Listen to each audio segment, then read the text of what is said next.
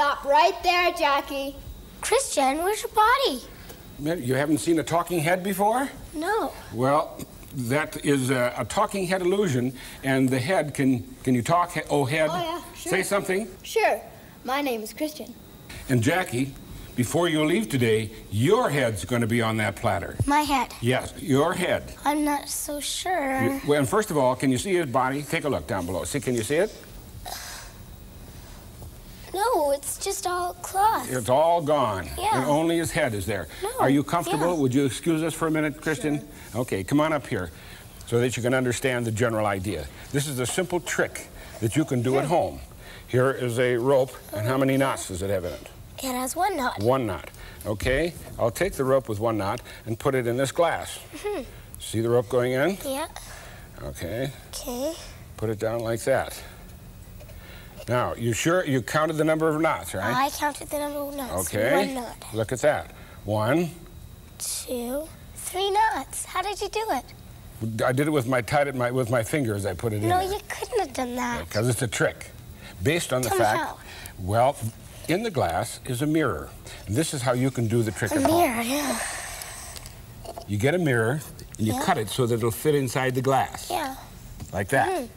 Now, anything you put in the front, you can see, but anything that's behind the mirror, you won't be able to see. And this reflects as if it's the back part. Right, and it reflects as though it's the back part. So now, listen very carefully. Yeah. If you took 2 mirrors and you put them like this, then this mirror would reflect this side, and this mirror would reflect that side, and anything you put behind the mirrors, you wouldn't be able to see. No. Okay, use that as a clue, and tell me, where is Christian's body? Hey. That means that that's one mirror and that's another. Okay, and where's the mirror now? Go ahead. One here. One on that side, right? Okay, and on the other side? There's one here. And there's one over there. Right. So that means it's just And where is his body? Behind the mirrors. Right, and that's why I put this funny cloth here so it would reflect it. Yeah. You ready to come out, oh head? Sure. Okay. Come on over here and give me a hand. Okay. Here's the plate that his head was sitting there. Here, you take that. It's half and half. Okay, Christian. Out you come. See, there are the 2 mirrors. Okay, you ready? Okay, yeah, it's my turn. Christian, you take the 2 halves of the platter. And Jackie, come on around. Okay. Get down on your knees. Yeah. Okay, here comes the top. Wait till I get her hair up here, Christian. Yeah. Okay. Okay. Get as far forward as you can so we cover up that hole. Okay. Okay. Go ahead. Now you can put the 2 halves of the platter there. Doesn't even hurt. Good. Put her hair like that and hold real still so you don't separate the platter. There you go. Okay. Holy now, oh head, would you say something to us? Holy cow, this feels neat. Yes. So you look just like Christian did before. Yeah, it's sort of comfortable. Comfortable? Yeah. Okay. Can you say something to us? Hi, my name's Jacqueline Chakri. Right. Better quit now while you're ahead, Jackie.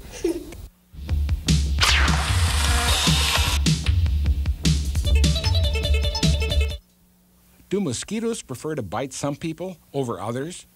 The answer is a definite yes. Scientific tests have shown that mosquitoes prefer children and blondes. Skinny people get bitten more often than fat people, probably because skinny people radiate more heat, which attracts mosquitoes. Fat people sweat more, and mosquitoes prefer dry skin. Mosquitoes are after 2 chemicals in the blood, chemicals found in bananas. So look out. They can smell the chemicals in your perspiration if you've eaten a banana.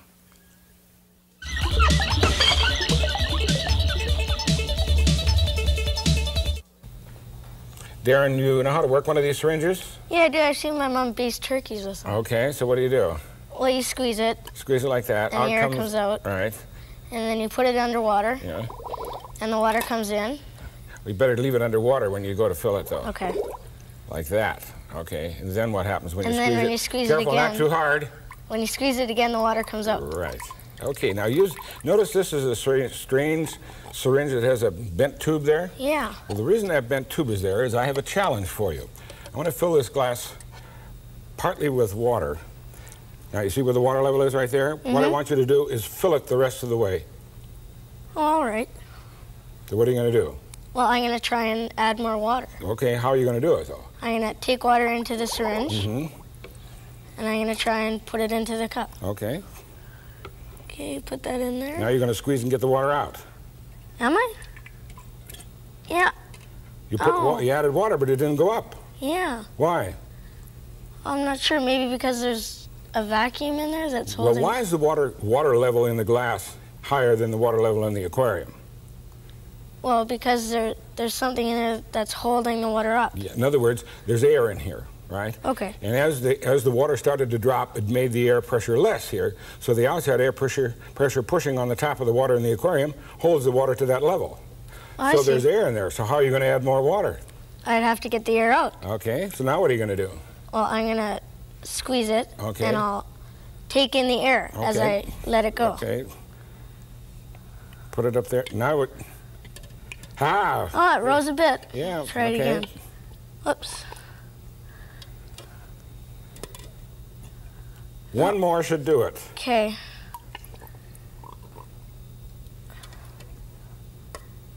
There we go. That's a nice trick to sort of play on your friends, because most people just don't think that when the glass is half full of water, it's also half full of air. And the only way to raise the water in the glass is get rid of the air. Okay.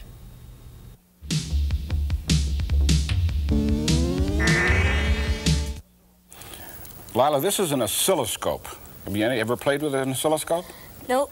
Well, what do you think it means when you break down its name? What does oscillate mean? It means to move back and forth. And scope? And means to see. Yeah. So this is a device that allows us to see waves. Oscilloscope. Yeah, because waves move back and forth. Move back and forth. And engineers use them all the time. They adjust all these dials, and they can make very, very precise measurements and analysis of various kinds of electromagnetic waves. You and I are going to use it to understand at least a little bit about how radio works. What do you do when you turn on a radio? Well, you move the slider and you move it so you're tuned to where the music comes out. Right, that's all. You just move that little dial back and forth. Actually, what you're doing is tuning in to a carrier frequency. You are now going to broadcast the entire world using this radio station right here. It looks like a microphone to me. Well, it is a microphone in the end, but inside here is a little transmitter. It's going to send out radio waves via this antenna. They're going through the air over here to this antenna, coming around over here to the wire, so you can see what you're transmitting over there on the oscilloscope screen. See that button right there? Yeah. Okay, push it once. Okay. That's what you're transmitting. They're little waves. Yes. Well, little mountains. Mountains up and down. That is the carrier frequency. Now remember that, carrier, because that's important. Sure. That this particular radio station is sending out. Now, when you tune in your radio, let's go down to the AM side. Okay. What is the smallest number on the AM dial? 55. Okay. Now, what you're really doing when you move the slider over to the 55 is tuning it at a zero. Okay. 550 kilohertz, or thousands of cycles per second. Okay, that's the frequency that radio station is transmitting on. What's the highest number? 160, no, 1,600. Right, 1,600. 1,600 kilohertz, okay? Kilohertz. So each radio station has a specific carrier frequency assigned to it, and that's what you're doing when you move that little pointer up back and forth, is tuning to that carrier frequency. Okay, but that's only, that's not now any information or sound or anything else. That's just the carrier frequency. Push the button again, and this time whistle. You see the little things going up and down just a little bit? Okay. Okay, now... I did more that time. A little more, well, with this knob over here, I can take those waves and squeeze them together so that we can get more information. And watch. You go ahead, whistle again. Okay.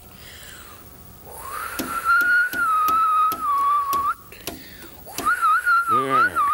Now you can see what's happening to the carrier.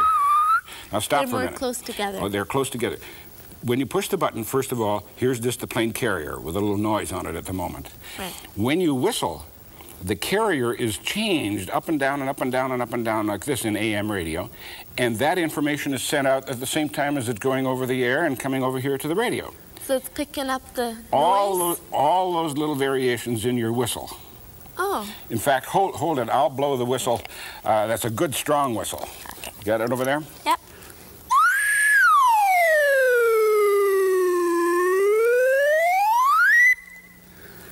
Oh, it's loud. It's loud. And did you notice there was variations in the carrier frequency over there? Okay, well, that's just plain sort of simple sounds, plus you're talking. Go ahead and talk with us. Okay, I'm talking. Okay, I want to hold this over close. Go ahead and talk into it. I'm talking. Here's your voice. Say Mary had a little lamb. Okay. Mary had a little lamb. His fleece was white as snow. Okay. It's not moving very much because I guess my voice isn't loud enough or something. Well, that's probably true. Now, but you listen to music on the radio, don't you? Yeah. Okay, let's try some music and see what that like. You take the television or the radio station there, get ready to hold the button, and I'll tune in.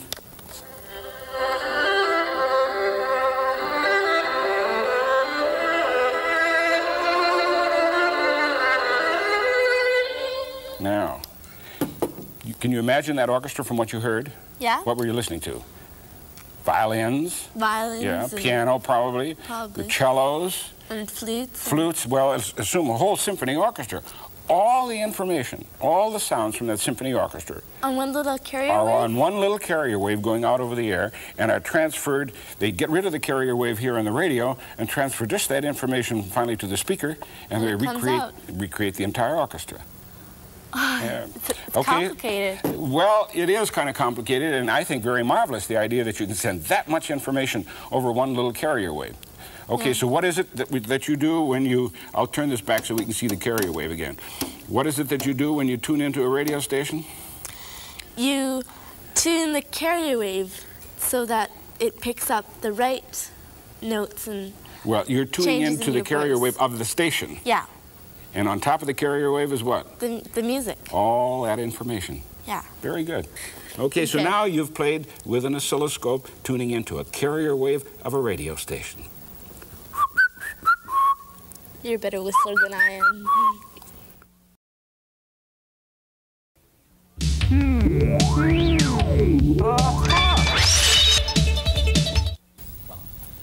Laura, you see all these strange colored shapes I have here on the desk? Yes? What are they? Well, they're a test to see how good you are at looking at a two-dimensional figure and imagining what it would be like when it was in 3 dimensions.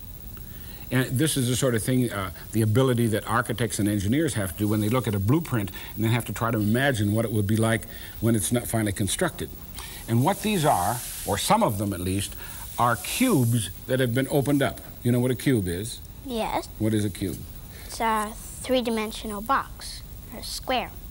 It has 6 sides. Yeah. Okay. Well, see, each one of these has 6 sides.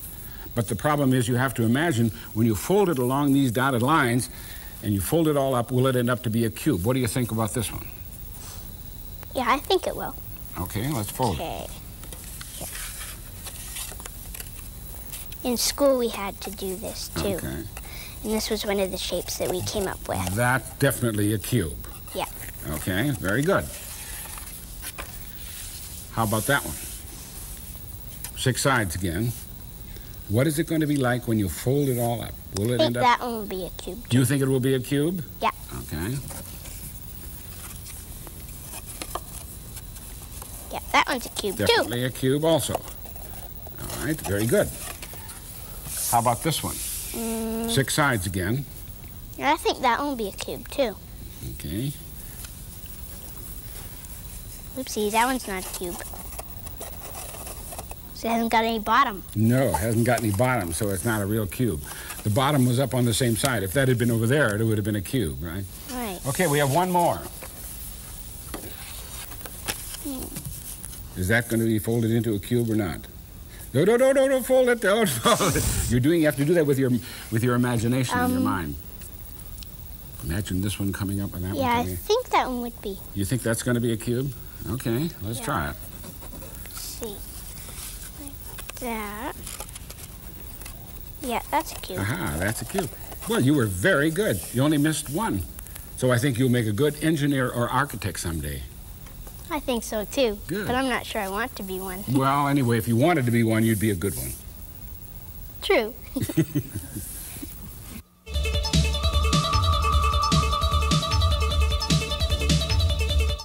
This common mystery object that looks like a desert landscape was once quite different. For one thing, there was considerable moisture below the surface. but it was subjected to heat over a period of time. Physical and chemical changes occurred, much of the moisture was driven off, and a crust formed at the surface. That's what you want to happen when you bake cookies.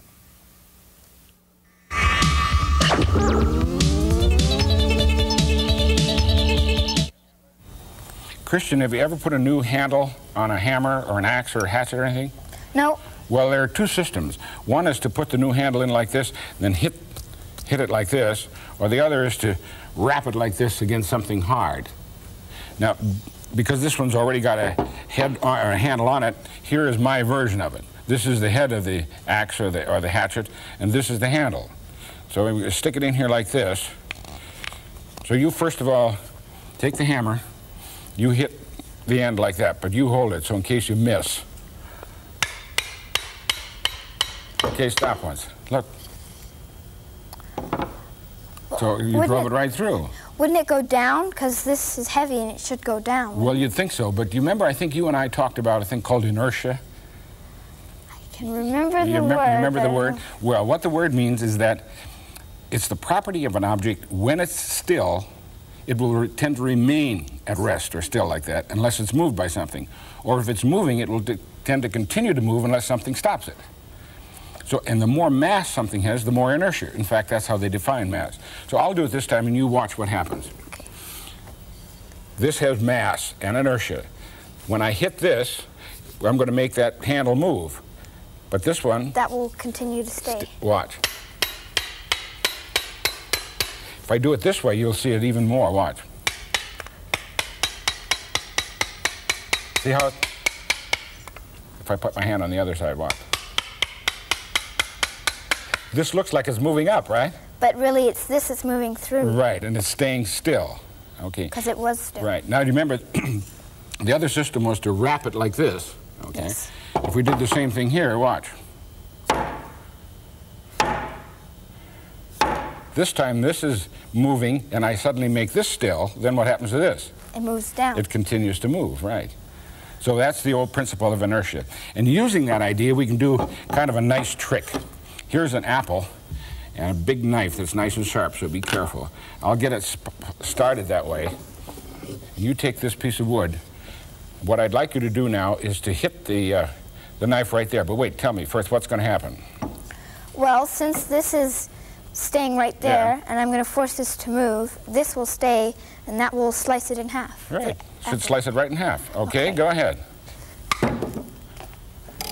Well, the other part fell on the floor, so here. Have a piece of apple. Thanks.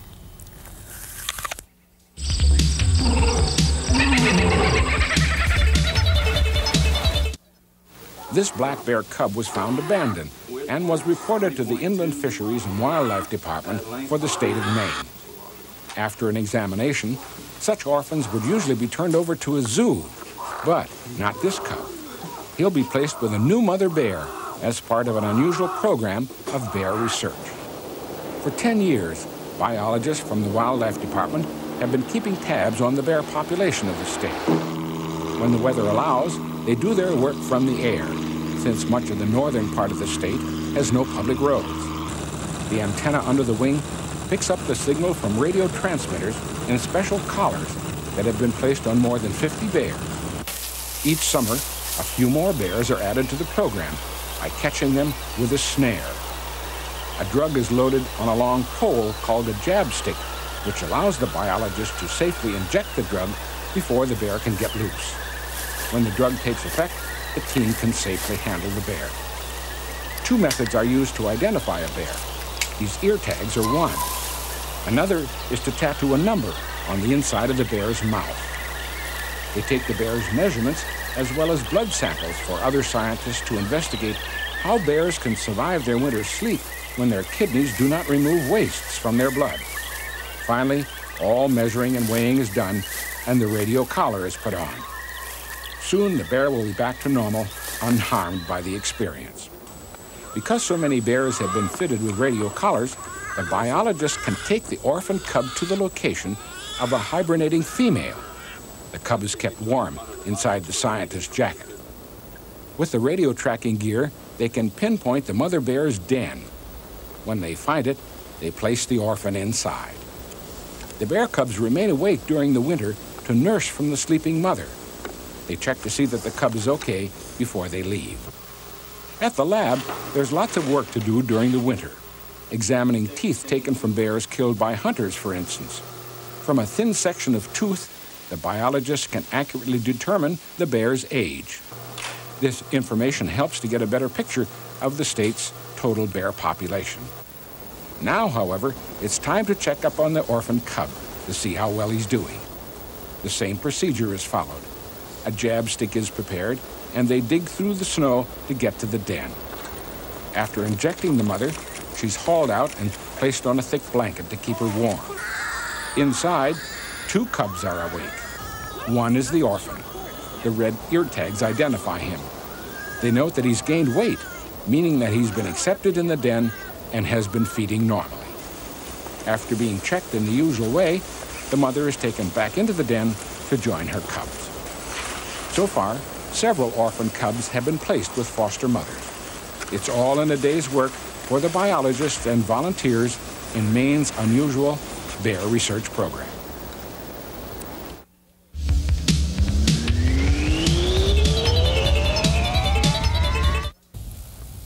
Have you ever gone hunting for treasure, Darren? No, I haven't. Well, here's your chance now with a metal detector. First, you better understand how it works. See that little knob? Turn it on. Okay. All the way. Okay, now turn it off.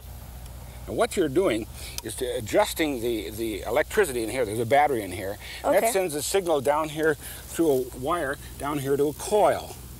And that sends a signal outside here, kind of through the ground. Mm-hmm. When you adjust the little knob up there, you're adjusting an internal signal so that they just balance. Oh, it's the one that's on the inside that balances it out. So when you get to a nice piece of metal, like this washer, oh, I see. It throws this external thing out of balance, and that makes the whole thing buzz. Mm-hmm. Okay, so now you know how to work. Turn it all the way up until it buzzes. Okay. Now back it off just a little bit. Okay, now slowly sweep over the ground. See what you can find.